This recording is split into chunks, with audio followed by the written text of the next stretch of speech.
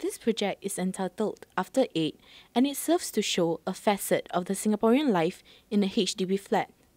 The venue is chosen as HDB flats are homes to the majority of Singaporeans and where we naturally feel most safe, secured and relaxed.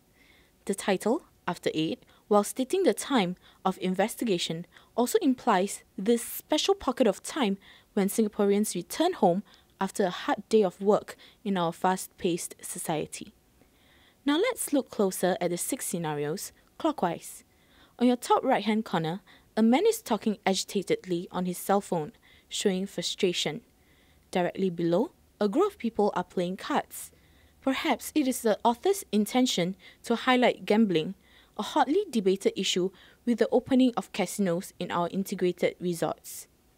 Next, a resident is throwing a banana skin out the window, showing lack of social awareness. Imagine the danger if he was to throw something bigger.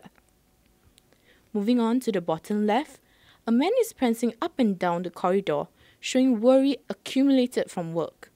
Above him, a little girl waits motionlessly for her parents, showing longingness, a reflection of many dual-income families. And lastly, the man peering through his binoculars. Is he part of the neighborhood watch?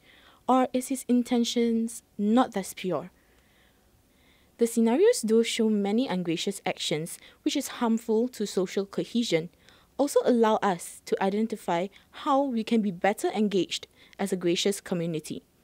Just like what Leonard Cohen said, there's a crack in everything. That's how the light gets in.